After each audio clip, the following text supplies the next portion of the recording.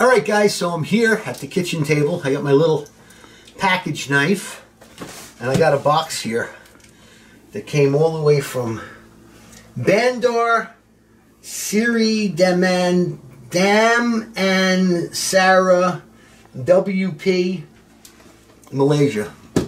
Comes from a little company called Ceriatone. And Nick at Ceriatone did a wonderful job on the 50 watt. So I ordered 100 watt. Actually, I didn't even have the 50 watt when I ordered the 100 watt. I just ordered the 100 watt because I was like, the hell with it. Because it takes 6 months to get one of these. I'm getting 2. So I got the other one about a month ago, and I got this one actually last Monday, but I didn't open it till now. So first thing comes out of the box is the power cord. Yay! And now we're going to get rid of all these little cubes that they put in. So I'm going to get them out. We're going to cut. We'll be right back. So we got rid of these. We put them into another bag and put them back in the box, because you can always reuse these to pack another item and ship it. Or, if say your kid has a little Christmas play and you need like little ice cubes for like a penguin scene, you could always use these too. I don't know. Whatever. John wants them, John can have them. So what we're going to do right now, John, when I pick this up, I want you to pull the box out from under me, okay? Ready? 1, 2, 3, go! Can I pull it out? Okay, and you can see right there. Look at that. It says right there. Can you zoom in on that, Johnny? Can you zoom in? There's the face plate. Okay, may have a nice piece of plexi just like on the 50 watt one with its little screws. And here's the mounting bolts. We don't want to lose them because they're important. So we're going to just get them off of there. Wrap that up. We're going to toss that into the 1 parts box. Oops. And there's my screws, which just fell out on the table. We'll put them, just put them right there for the time being. I'm going to have a little drink of water, because as the Red Hot Chili Peppers say, you do a little dancing and you drink a little water. These are the bolts that will mount the chassis into the head box. And now I'm going to do a little bit of surgery. You don't want to just go diving right in when you're unwrapping your packages. You want to go one little piece of tape. And you can see how well packaged this was. The shipping was done in quite a professional manner. I gotta tell you, when it comes to customer service, Nick at Ceriatone is a #1. So I'm gonna try and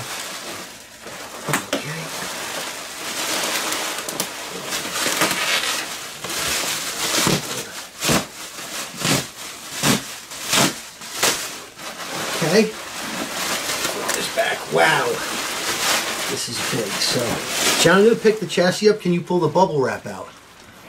Okay, ready? 1, 2, 3. Slide that out, and there is the chassis. And wow, I'm excited. Look at this thing. So we're going to carefully get through the. He's wrapped it beautifully with shrink wrap.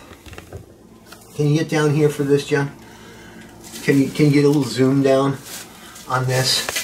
This is a beautiful packing job, and I mean, everything from Ceriatone so far that I've experienced is just 100%. I mean, the guy Nick and his crew there in Malaysia, they give customer service better than any other organization. I mean, there's, I think, only one musical instrument company that gives, and Nick's service, of course, is personal. I mean, he's the guy who built the amp and owns the company, and he sends you the emails personally.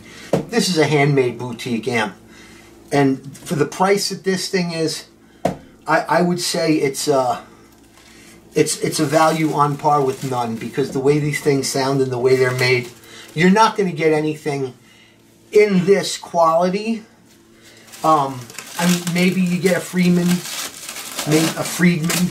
maybe you'll get a, you know, one of those other boutique amps, but I gotta tell you, this amp is up, and here's the caps for the 12AX7s. These amps are by far probably the most beautiful Marshall reproductions, or, you know, clones or whatever you want to call them, that I have seen so far. Oh wow, look at that circuitry. Holy cow. These things are just absolute works of art. I mean, really. This guy's name is Nick Alzam, I think his name is. And he's a master amp builder.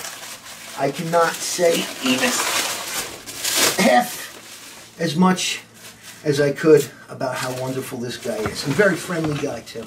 So there's the back. Okay, can you zoom in on that? This is the back of this. Okay, now this transformer, it says Brit 100 PT, power transformer, 120 volt, 230 volt, 240 volt. Okay, and this one is a Plexi 100 watt OT, 27 February 2023. So this thing was just made. I mean, he's got a 6-month backlog, okay? But from the time this transformer went in, 27 February, okay? It's April 1st now. I got it a week ago, so I got it on April 23rd, a week for shipping. So this guy built this thing less than a month ago. Okay, what? The plastic on the back. Oh, yeah, hold on. I'll get to that, John. It looks bad now. No, hold on. I'll get to it. Okay? We're just gonna flip this down. Yeah, slide that out. Okay, so there's the back. And on the back here, you can see you have your effects loop. Oh, keep my blade out, please. You have your effects loop. Okay, can you zoom down to the back panel? So, I'm looking at the back panel. Your first two jacks here, okay, these are your effects loop. You have your effects send, effects return. Then you have your speakers, okay, and he uses the real Cliff jacks just the same way as Marshall does, although Marshall doesn't use the metal nuts on theirs. They use the ones with the plastic nuts. I think the metal ones are actually better. I think they look cooler. Then what you have is your impedance selector. You have 4, 8, and 16, okay? Next you have your tube test points. Okay, so this is the test point for tube 4. This is a test point for tube 5, 6, and 7. That's your common. I did the biasing on the 50 watt head. It's relatively easy with this. You just have to, you don't want to touch this potentiometer here, okay, because that's your bias pot, and very, very sensitive. I mean, it can go up 10 or 20 millivolts just by touching it. So it's very sensitive, but that I'll show you how that works later. I did it on the 50 watt. I'll do it on this. And make sure when you do your biasing, you set your meter for millivolts, not milliamps, millivolts. Okay? And it's really easy to do this. Then you have your, obviously, your old style Marshall power cord input, and you have your 2 fuse holders, which I like these easy to screw out fuse holders. And they're in there. Wow, okay, really tight. And they come right out. And the first thing I always do, I always check, never trust but verify. You got the fuse in there, okay? You always want to make sure they're the correct values. Okay, and this one has one, and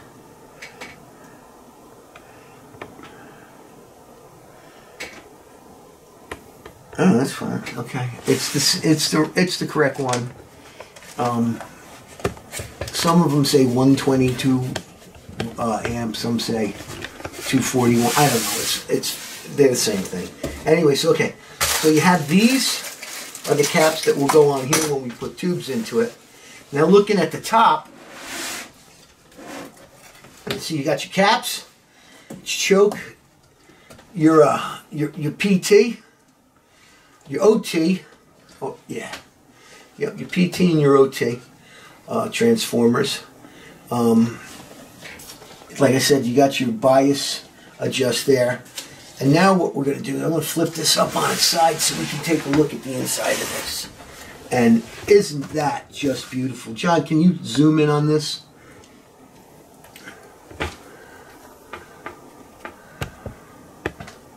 Look at that. Is that gorgeous? Look at the wiring on this amp.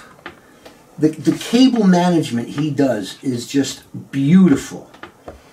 Okay, Nick should be, I don't know what these two wires here go to, or these 4 wire.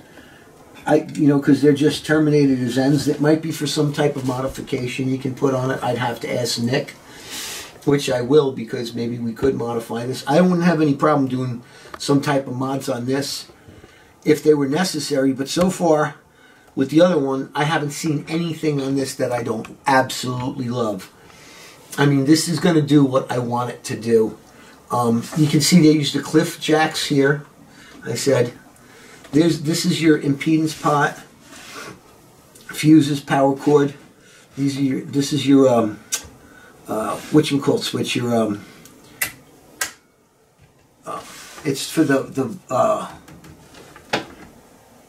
it's for the power, the wattage. So this can go from 100 watts to 50 watts. I mean, it's just super beautiful. I'm just looking at the soldering on this. This solder job should be hanging in the Louvre. I swear to God, this is just absolutely beautiful. And this thing is sturdy, and that's why I got him, because I don't want to take my old Marshalls, out on gigs and stuff on the road, just because I don't want to destroy them. And also they're not, Marshalls are very roadworthy, but they're not. These things are like, I just cannot believe how well put together. The wires here he has kind of hot glued down into the chassis. These two caps here, whatever they are, oh, that's a cap, but these two, they're glued together. He hot glues them into each other. Just beautiful. I mean, this is meticulous artisan craftsmanship. Really is. So now what we're going to do is we're going to turn it over to the front, and look at that beautiful piece of plexiglass here. See, and it's reverse printed onto this, so it's just, I am so impressed and so in love with these amps. What you have is, you have your on-off polarity, you got your power indicator light, your presence, and then your tone controls and your volumes. You've got your 4 inputs, once again using the cliff jacks, and these are the same as it would be on a Marshall, but I can just not say enough about this. I mean, just zoom in on this panel. I mean, can you just zoom in on that? That is gorgeous. I gotta tell you, this is a very special moment in my life, and I'm glad I could share it all with you right here on Uncle Robbie Science Corner. Until next time, keep on rocking the free world.